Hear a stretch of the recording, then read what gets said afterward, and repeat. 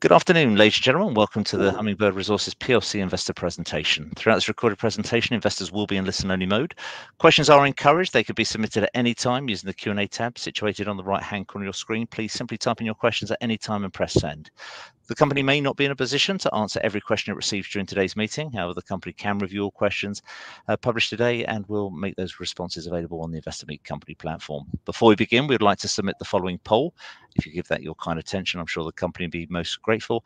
I'd now like to hand over to CEO Dan Betts. Good afternoon. Good afternoon. Thanks very much. And thanks anybody for dialing in and listening.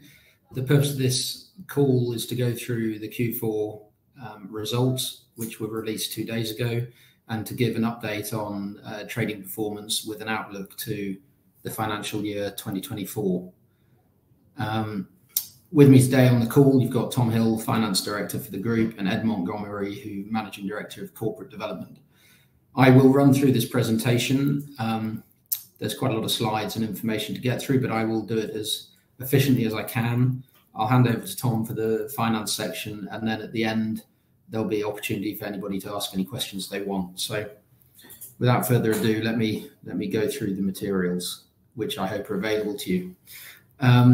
During 2023, Hummingbird met the middle range of its guidance of 80 to 90,000 ounces, and the all-in sustaining cost for the group for the year was $1,361 an ounce. We're also proud of the safety record across both sites. Carusa achieved 2 million injury-free hours during construction, which was a fantastic achievement. And I think that safety has been at the front of everyone's mind, and continuing improvement being made across the group there. So in terms of the operating statistics, Carusa was obviously a huge focus for the group, and we successfully constructed and built Carusa on time and on budget. We have then had challenges ramping up as efficiently as we would have liked, but we can talk more about that later. And we reached the end of the year with both the plant achieving nameplate production and the mining fleet able to achieve contracted rates. The gold production for the quarter was 14,419 ounces, a softer quarter, but that was anticipated, and that meant that we achieved the middle range of guidance. The AISC for the quarter at $1,700 an ounce reflects largely those lower ounce profiles, and it meant that the AISC for the year came in at $1,361 an ounce. In terms of BCMs moved, there was a lot of material moved in Q4, 1.8 million BCMs with a total of just under 6 million BCMs for the year, as per plan. So nothing dramatic in those numbers. In terms of the financial comparisons and performance for the year, the group revenue for financial year 2023 was $159.4 million, 25.2 in Q4. In terms of the operating cash cost for the group, it was $112.5 million, and the average gold price achieved for the group across the year was $1,928 an ounce. Tom may talk more about gold price protection going forward as we look to deleverage for 2024 and our strategy with the gold price. The group achieved an EBITDA of $34.5 million for the year. Obviously, the softer quarter in Q4 meant a very small EBITDA in Q4. So moving on to the operational performance, I've already covered a lot of this, but the average grade for the quarter was another factor for the softer quarter as we processed Sanamali East at 1.66 grams a tonne. Recoveries and plant performance held up well. There were some additional issues with the plant in Q4. There was additional downtime with the mill having some unexpected downtime that's factored into this performance. That's obviously all remedied now, and the plant is working perfectly. If we go on to Carusa, we produced 6,000 ounces in the year. Obviously, most of this appearing in Q4 as we ramped up mining volumes and got deeper in the pits. We are now largely at the bottom of the oxide zone, getting into the fresh rock where we anticipate much less artisanal depletion. Obviously, a lot harder for artisanal miners to mine in fresh rock than oxide material.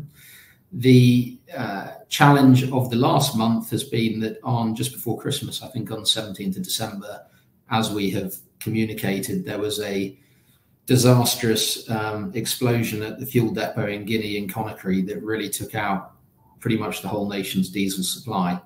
And this caused untold challenges for obviously mining fleets and operating the plant, but supply chain logistics and the whole country really. This situation has been resolved. The fuel is now flowing again. The mining fleet is back up to full capacity with the fourth fleet coming on stream in the next couple of weeks, and the plant is fully operational, operating above nameplate. So where we stand today, obviously this was a very difficult, challenging, unforeseen event that has had an impact on our ability to ramp up as quickly as we wanted to over the last month. But I think the team managed it as calmly and well as they could have done, and everything is back up to full speed ahead now. This graphic is to show the location of our mining in the main pit at Kouroussa. It's called Coco.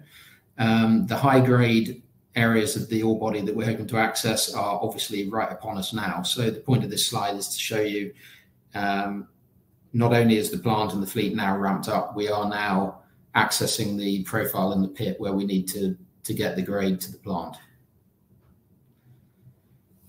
A little bit about the Duby Gold project in Liberia. In Q4, Hummingbird converted its 51% interest in the project into a 51% interest in Pasofino Gold.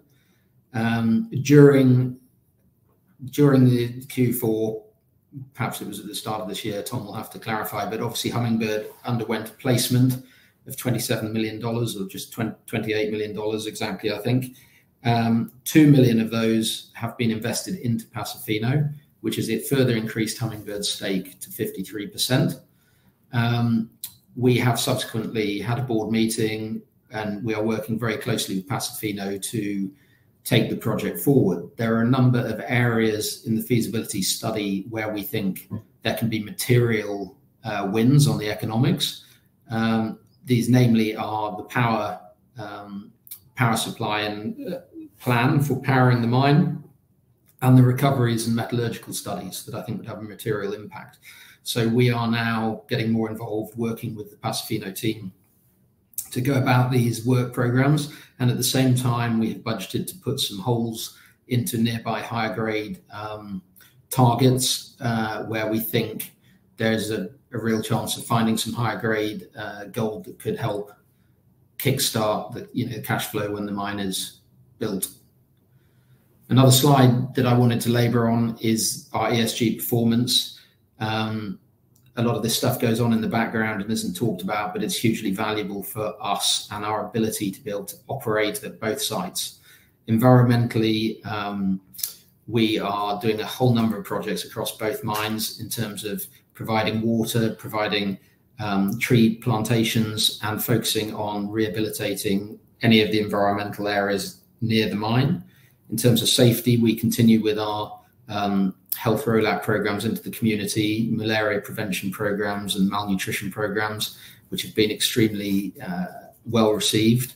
And in terms of economic development, we are fostering a number of projects such as chicken farms and market gardens and micro businesses that can help local communities to earn a living during and after the life of the mine.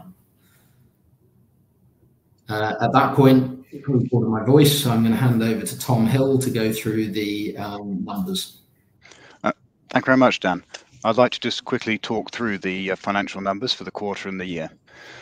During the quarter, as it was a lower production quarter, we sold 12,952 ounces of gold at an average price of $1,946. That took the full year sales to 82,652 at an average price of $1,928. Operating costs for the quarter were a little bit lower than other quarters at $22 million, taking the full year operating costs to $111 million. The all-in sustaining costs of the gold produced in the quarter was $1,701. This was driven by the lower production level and also by the higher strip ratio on the initial access to this Almali East pit. This results in a full year AISC of $1,361. Again, due to the lower production quarter, the EBITDA for the quarter was relatively modest at $200,000, bringing the full year EBITDA to $34.5 million. We ended the year with gross debt of 148 million, 8 million cash in the bank, leaving a net debt of 140 million. The cash balance was after the first tranche of the placing of approximately $5 million. The balance of the placing of $23 million was received in January. Due to the big debt profile to repay over the year of 2024, as previously announced, we put in place price protection over 20,000 ounces over the first 3 quarters, at an average price of putting an average floor on the price of just over $2,000. I'd like to now hand back to Dan for the rest of the presentation. Thanks, Tom. So moving forward, just to highlight a couple of the key achievements during the year. The completion of the Kouroussa mine is obviously a huge achievement for Hummingbird, turning it into a multi-mining company. The construction largely happened during COVID. There were a number of political coups in West Africa. There were huge challenges logistically and supply chain wise, and to deliver this mine on time and on budget was an achievement I think everybody can be rightly proud of. Obviously, though, now all of our attention turns to ramping it up successfully. In terms of the plant performance, that has been largely achieved. There are constantly little tweaks and niggles, but largely the plant has been delivered to a good standard, and we're happy with the performance of the plant. The challenge has been the mining volumes and the late mobilization of the mining fleet, which we've talked about a lot over the last year. A lot of pressure and work went on to redeeming that situation during the last part of last year, and full fleet and full capacity and full performance was achieved just as we went into Christmas, and then got slightly sideswiped by the fuel situation. But the ramp up has now recontinued. The fleet is operating again now, and we are now, all focus is on getting those volumes to the mill as quickly as possible. Additionally, during the year, if I change to Yamfilila at Mali, the underground at Kamana East is obviously a key part of the company's long-term plans going forward. Significant part of 2025's ore will come from the underground. So the development of the underground is a serious focus for the group, and it started and delivered in a positive way during the year. I think at the moment we're nearly 170 meters of development achieved, and the professionalism and organization around this development is improving all the time. So this project, you'll hear more about this as we get deeper and closer to accessing ore from the underground at Yamfilila. Also during the year, to access one of the pits at Yamfilila, the Sanamali East pit required a village resettlement, which was achieved 3 months ahead of time and on budget, with no disruptions and very positive community relations. So this is the sort of activity that can catch you if you're not well prepared, and I think the team did a fantastic job in delivering this ahead of schedule. If we look forward to 2024, obviously this is a huge year for Hummingbird, more than doubling our production and turning us into a multi-asset mining company across multiple jurisdictions. The guidance for the year is 75,000 to 85,000 ounces at Yamfilila, and at Kouroussa 90,000 to 115,000 ounces, giving us group guidance of 165,000 to 200,000 ounces for the year. The AISC guidance for the year is each mine and a group AISC of under $1,500 an ounce. The range of the guidance is wide, purely because of the exact timing and impact of ramp up at Kouroussa and when the high grade ore starts producing at Kouroussa. So this is a wide ranging guidance and conservative guidance that we will look to tighten up and provide refined guidance later in the year.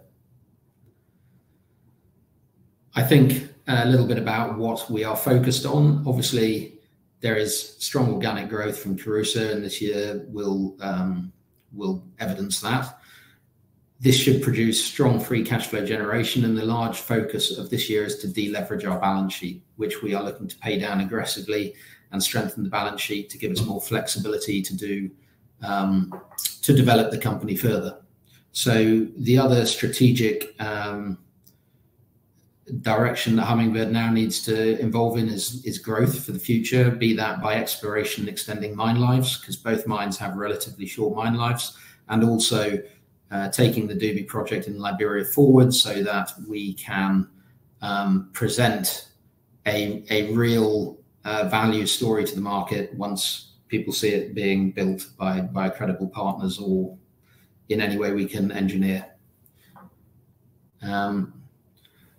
As I just said, obviously a key strategic focus for the year is deleveraging the balance sheet, with $77 million due to be repaid this year. If we are able to deliver as per all our mine plans and performance of the mines with no unforeseen interruptions, Hummingbird will be a very, very different beast a year from now with that balance sheet strengthened in that way.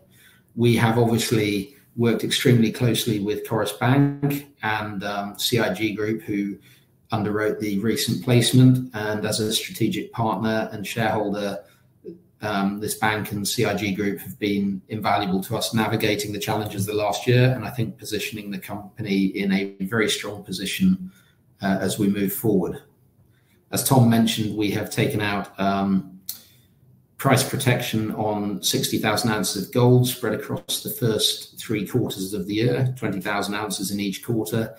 Purpose of this obviously is to secure a gold price of over $2,000 an ounce to make sure that we can benefit from this higher gold price environment whilst we are so leveraged. Ideologically, we remain of the view that we want to be an unhedged producer, but right now I think the board has debated this at length, and we think it is prudent to just get some protection in place while the leverage is so high. Strategic exploration is crucial for us at both sites. As I mentioned earlier, shorter mine lives, but if we can lengthen even a year's mine life at each mine, the impact on NPV and look through to cash flow and real value when you've got 2 producing mines is huge. We have developed exploration programs for both mine sites, and we will be giving you more news on these work programs as we go forward and develop them. But the focus is definitely that we need to explore internally at our mines to try to strengthen the mine lives during the course of this year. So the investment case for Hummingbird, I think, is that we are now a multi-mine gold company. We have 2 operational mines. We have strong organic growth internally from our existing mines, going from under 90,000 ounces of gold this year to getting towards 200,000 ounces of gold during 2024. We have a strong partnership with Coris Bank, who supported our growth to this stage, and we believe that once these results translate into cash flow and deleveraging the balance sheet, then there is a significant equity opportunity in Hummingbird's equity at these prices. And I think I will very quickly go through these appendices. This material is available on our website if people would like to look in more detail or ask any questions. So that's great, Dan. I think at that point, I think I'm going to hand back and take any questions. Thank you very much. Thank you, Dan, Tom. Thank you very much indeed for updating investors this afternoon. Ladies and gentlemen, please do continue to submit your questions using the Q&A tab situated on the right-hand corner of your screen. But just while the guys take a few moments to review your questions submitted already, I'd just like to remind you that a recording of this presentation, along with a copy of the slides and the published Q&A, can be accessed via your Investor Meet Company dashboard. Tom, Dan, Edward, I'm going to bring back up your cameras for the Q&A. Edward, if I may just hand back to you. As you see, you've had a number of questions submitted from investors. You've also had a number of those were pre-submitted. So if I may just hand back to you, and if I could ask you just to read out the questions, and I'll pick up from you at the end. Yep, no problems. Well, thank you. We received several questions from our website that have come through, which I'll run through, and then I've got a few that have come online as well. And some of these have obviously been stipulated through what Dan has run through in the slides. The first question we have is why have you given such a broad guidance range for Kouroussa? Well, as Dan stipulated, with Kouroussa still ramping up, we've given a broader range than probably normally is quantified, but we do expect to refine that later in the year as Kouroussa ramps up. The second question we have is why is AISC at Kouroussa so high compared to previous indications? Again, as Kouroussa ramps up its production profile, we've got a relatively conservative profile for AISC at Kouroussa, but as we look to the years going forward, we expect that AISC profile to start to decrease quite materially. The next question we had is what is the production forecast at Kouroussa for Q1-2024? We don't actually provide quarterly guidance production numbers, but as per the release that we had out this week, we do expect a sort of second half weighted guidance as Kouroussa ramps up in terms of production. We do expect later in Q1 that Kouroussa will start to hit that commercial production run rate. Then moving more to other questions on the Kouroussa. Do you anticipate any additional delays at Kouroussa, and have you resolved your issues remining fleet, fuel and recruitment? I'll throw it back to you, Dan. No, I do not anticipate any further delays, but if I'm totally honest, I didn't anticipate the challenge with the fuel or some of the issues that we had last year. So it's always the unknown unknowns that blow you off course. I think that we have thrown a tremendous amount of work and effort at strengthening the team and identifying risks. And I'm touching wood as I say this, but I hope that that is behind us and we can now ramp up efficiently. And yeah. Okay. Next question was, what is your cash balance? Do you still have enough working capital to bring Kouroussa into production? Throw that to you, Tom. Thank you, Monty. Well, our year-end cash balance was $7 million, and that, together with the $23 million balance of the placing completed in January, puts us in a good position to ramp up Kouroussa during Q1. Understood. But a question on Kouroussa. You missed your H2 expectations in terms of production for Kouroussa. How can we be sure that you're going to meet your 24 guidance for 90 to 115,000 ounces? I think, Dan, you've talked through that, but a lot of work's been done on that. Yeah, I mean, I think say we missed guidance at Kouroussa is a little bit harsh, to be honest. We built the mine on time and it is running at capacity, which I think is what we said, is that it'll be running at a nameplate capacity by the end of the year. The challenge with production of ounces has largely been the fall behind in volume of earth move with the contract miners' late mobilisation, and that is largely behind us. All the fleet is on site. As I said, notwithstanding the last month's fuel issues, then yeah, I believe that we're well on schedule. Understood. Are you looking to hedge any production from Kouroussa once production is at capacity? That's one for you, Tom. Sorry, Tom's on mute. Oh, there you go. Sorry, the 60,000 ounce price protection we took on over the first 3 quarters this year, that's on a group basis across both mines. So effectively, we've already hedged part of Kouroussa. Understood. Got a few questions on Yanfolila. How will political issues in Mali affect Yanfolila operations? Maybe one for you, Dan, to talk a bit about that. It's a fluid situation, I would say, in answer to that question. We continue to have a close dialogue with the government of Mali. We continue to work well with them. We're currently in dialogue talking about a number of issues in the country and relating to what the government of Mali is looking to do with the mining code. Obviously, I'm mindful of the backdrop of Mali and Niger and Burkina leaving ECOWAS last week, and I think nobody really has a crystal ball as to the full impact and implications and fallout of that. Operationally, none of this has affected performance at Yanfolila in terms of supply chain and ability to operate.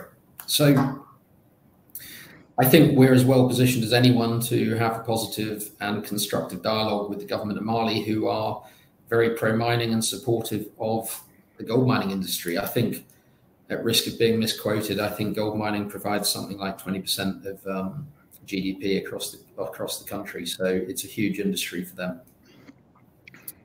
Understood. A question on hedging for you, Tom. Would you consider hedging all of your production at Yanfolila? Well, fundamentally, as a gold company, our view is we should be as unhedged as possible to give investors the maximum exposure to the gold price. However, due to the significant leverage, we believe it's prudent at the moment to have an element of price protection, and we are keeping that under review as we unwind the debt. But well, I don't think we'd be looking to hedge everything. Understood. Got a few general questions that have come up. Are you likely to do another raise soon? Come in. Well, the answer is no. We're fully funded. We're ramping up production. As Dan said, we're all the fleet's available, fuels online. So no, we will not be doing any further raises soon, and we're ramping up production at Kouroussa. Question about Chorus. Will Chorus have a seat on the board at Hummingbird? And if so, who and when? Maybe that's one for you, Dan. Well, I mean, as a significant shareholder of Hummingbird, Chorus would be welcome to have a seat on the board at any time they wanted. And they are supportive. Their wise counsel is very valuable. And obviously, this would be a positive in lots of ways for the company. I mean, we have a very close dialogue with CIG Group and with Chorus Bank. And at the moment, I think the status quo is working for all parties. So at the moment, the status quo is what it is. Understood. One for you, Tom, on debt. Are you still planning the repayment of the 77 million this year, which I know you talked about, but maybe give a bit more colour at what debt's been paid, which has also come through on the chat? No, absolutely. Deleveraging our balance sheet is a fundamental part of our strategy this year, and 77 million debt repayments are scheduled, and we're planning to make them. Understood. One on Liberia, just in terms of Liberia, safe country to do business in. What are the relations with the government there? One for you, Dan. So the government have just had a democratic election. Joseph Boakai has been elected, who replaced George Weah in a very tight election. I think the fact that the election was so tight and it went past in a totally peaceful way is a great testament to actually a proper democratic process, as all the watchdogs and the UN have commented. The new government is well known to us and a totally professional outfit. And I continue to think Liberia is a much underrated country that has huge potential. And I think the answer is a safe country to do business. I'd say one of the safest in West Africa at the moment, in lots of ways. Understood. Got several questions that are coming online, which I can go through as well. Is diesel supply now back to normal, and what backup do you have in place against further disruption? So maybe I can answer that. Yes, there is fuel going into the country. They put in a new line over the last few weeks. Our fuel distribution's more back to normal. We are looking at increasing our sort of storage on site as a way to mitigate any further disruptions going forward. It's got another question. Do you plan to maintain a 200,000 ounce on year going forwards beyond 2026? Maybe Dan, do you want to just talk about, say, the expectations of this 200,000 ounce type of target? Yeah, I mean, obviously that would be a nice target to have. In terms of the reality of doing that, I think, as I've said many times, I think Yanfolila will become as per guidance, 75 to 85,000 ounce a year producer. As we get into the underground, we will obviously look to extend those reserves as they're open, and hopefully that will continue for a long time. That will be part of our exploration plan for this year, is to lengthen that mine life and those mine plans. So with Kouroussa, I think it's entirely achievable. Understood. Question about the debt. How much of the 77 million repayment this year is interest? That 77 million is the capital payment plus we have interest on top of that. So that's the capital payment that's going to be made. Why is the production guidance lower at Yangfulila this year? Can you give us a little bit of an update about that? So the 75 to 85 versus the previous year of 80 to 90. Maybe Sure. Darren can have a quick one at that. Largely because the main ore feed is from Sanamali East, which is a lower grade pit than Kamana East, which is now exhausted as we develop the underground at Kamana East. Understood. Operator, that looks to be the bulk of the questions and that we've had come through in that online. So maybe hand it back to you or to Dan for closing comments. That's great, Edward. Thank you very much indeed for addressing those questions for investors. Dan, Edward, Tom, I know investor feedback is important to you all. I'll shortly redirect those on the call to give you their thoughts and expectations. But I wondered if I may, Dan, just before doing so, just ask you for a couple of closing comments, and then I'll send investors to give you their feedback. Well, thank you very much, everyone, for dialing in to listen. I mean, the closing thoughts from me are, you know, as we build Hummingbird, we want to build transparency and trust. So obviously, your feedback is valued. This year, the focus is on deleveraging the balance sheet, which really means focus on operational performance and making sure we deliver the volumes and the grade to the mill at both sites. So if we deliver that, then I think that we're on a very interesting path this year. That's great. Dan, Tom, Edward, thank you once again for updating investors. Please ask investors not to close this session, as we'll now automatically redirect you for the opportunity to provide your feedback in order that management can better understand your views and expectations. This may take a few moments to complete, but I'm sure will be greatly valued by the company. On behalf of the management team of Hummingbird Resources PLC, we'd like to thank you for attending today's presentation, and good afternoon to you all.